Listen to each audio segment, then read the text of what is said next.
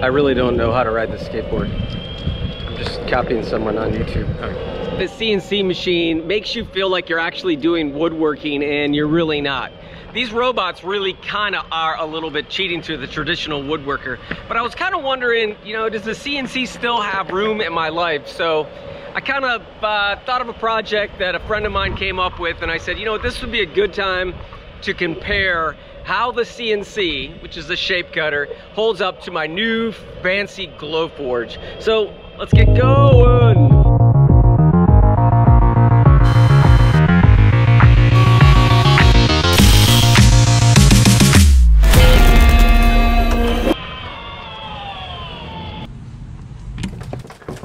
Oh, shit. Hey, what's up, guys? I'm Ryan, and I have been hacking things my whole life. Hope you're doing well. It is Sunday here in the hackLAB, and today we are going to be making a mystery bottle opener. Bottle opener. Video should be pretty quick, but it's kind of a fun gift, and you can make any shape that you want. Oh, by the way, thank you, Ian, for this great idea. It was his idea, but I've seen these online in Etsy, but it was my buddy Ian's idea. Thank you, Ian. This is really cool because I'm looking forward to making even live edge. You literally don't even need to cut a shape. You could just take a piece of board, cut the board, or go buy a live edge board now. Oh, I made a video on milling your own wood. And there's lots of videos out there. I just made one. I got a bandsaw from Harbor Freight and I made a video on it, but it's pretty cool because you can make really cool fun gifts that are made from sentimental wood, maybe wood that's fallen at a property that you had, but it's pretty cool that you can say, hey, that jewelry box was made from Uncle Bob's barn or something like that. So check out that video if you're interested. So this video is interesting because I'm going through this process using two different methods. Of course, this was done with a CNC machine. Laser cutters really don't cut that thick. You can stack them up, but in order to go through that thick of material with the laser cutter, you would burn the living daylights out of it. So this was done with a Shapeco, which is around $1,500, Shapeco, that's made by Carbide 3D. A CNC is a computer numerical controller. It doesn't even make any sense. Basically, it cuts out shapes with a router. Okay, so here's the laser cutter design, okay? Obviously, I cut it a little bit bigger because I had bigger plywood around. The reason why I cut this beautiful, oh, I wish you could smell the cedar. This cedar is because that's the size of the log that I had. But as far as the Glowforge laser cutter goes, it requires a second operation. Now, I wish that I would have cut this the same exact size for this demo, but that's not going to get in the way of the valuable information that I'm going to share with you. For the laser cutter, you have to do this second operation of gluing these plies together. It doesn't take very long to do it. Now, that is a positive. The edges can look really nice. You can use a little bit of this black paint right here to fill in the sides of it that you want. You could certainly use cedar plywood. I think that's available. I'm not sure if it's a proof grade, but if you know that proof grade cedar, or if you can get cedar plywood, please leave a link below. So as far as this design goes, the laser cutter gives us a lot of capability. Oh, I don't know why I was going to demo the beer opening, but I brought it in a little too soon.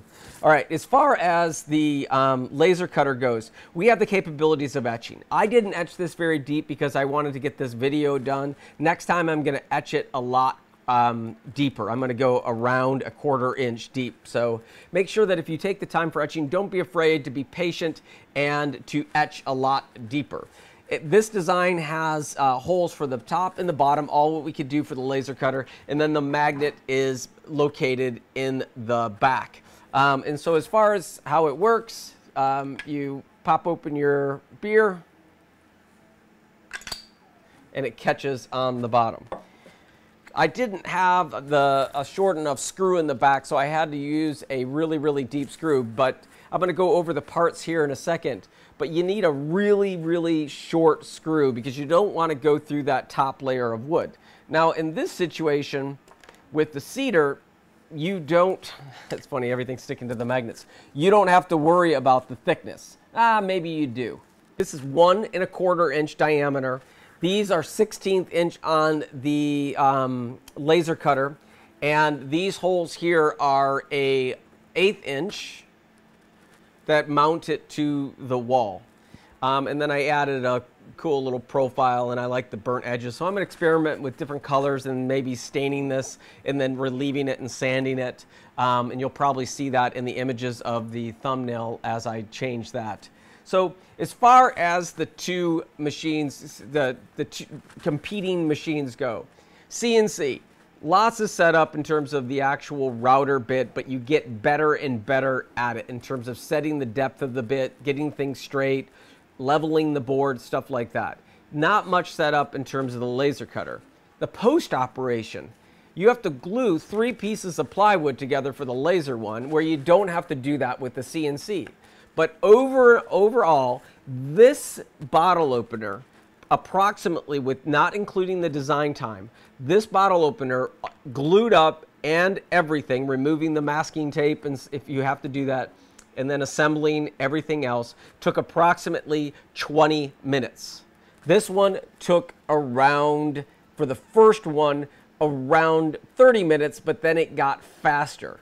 But I had less involvement with the laser cutter. I found that I had to babysit the CNC. The CNC, if it goes wrong, all crap can break loose.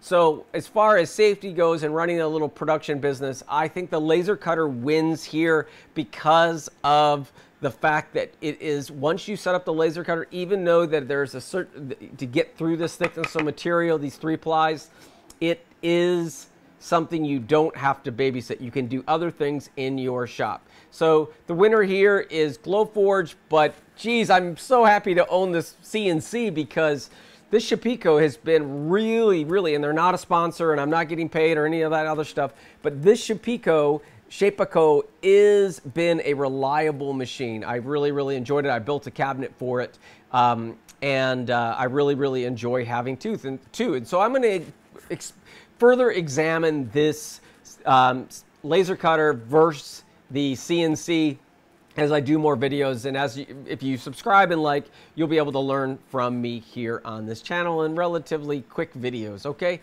The components are this bottle opener here and the magnet. So I went ahead and ordered a box of these high powerful magnets that are approximately 1 inch thick. And this is what it came in it. So if you're interested in making this as a product, these will cost you around $10 shipped. So I think you get 10 of them. I'm not sure, doesn't really say. Yeah, looks like you get 10 of them. I gave one away. So those magnets come with these little screws, and they're really powerful. I mean, like unbelievably powerful. And they come with these little screws. So these are the magnets. And those go on the back side of the hole here. This hole was the prototype. And I originally, if you want to do this by hand, you can just take a 1 1/8 inch Forstner bit or a spade bit. And you can drill the hole. And you want to go around 1/8 of an inch from the top. Obviously, you don't want to go all the way through the center because it is the mystery. Let me see. Oh yeah, if it holds this, that's pretty powerful. Like that. Whoa.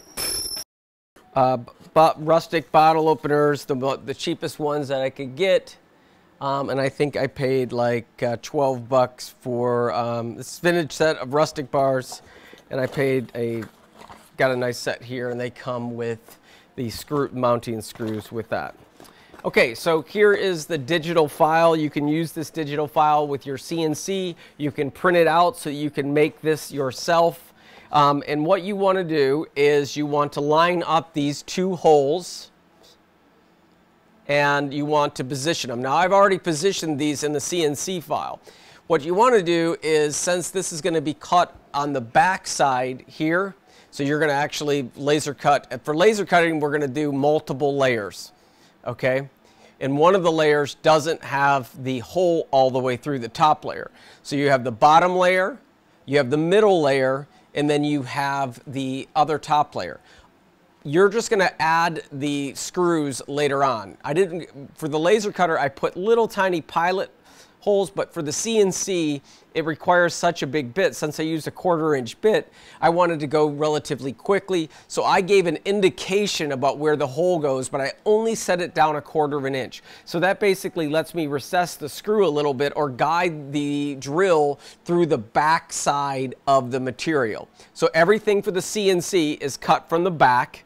The hole's done. The last thing that's cut out is the shape. And I add a little hole mark for the the top and the bottom of the bottle opener. And so that's how it's created. For the laser cutter, what you want to do is glue all the pieces together and then go ahead and add your magnet and then add your bottle cap. For the laser cutter, I went ahead, and this wood was on sale, was birch plywood. I went ahead and used 2 layers of that, or 3 layers of that, and that was pretty nice. So I got a little bit of a bigger design right there done. So, but you can use any wood that you want for the laser cutter, as long as it's less than 3/8 of an inch, and make sure that you mask the front of that. Okay, so that pretty much wraps up the mystery bottle holder. Of course, the mystery is the fact that it's just 1/4 inch shy of the top of the material, and the bottle cap drops down like that.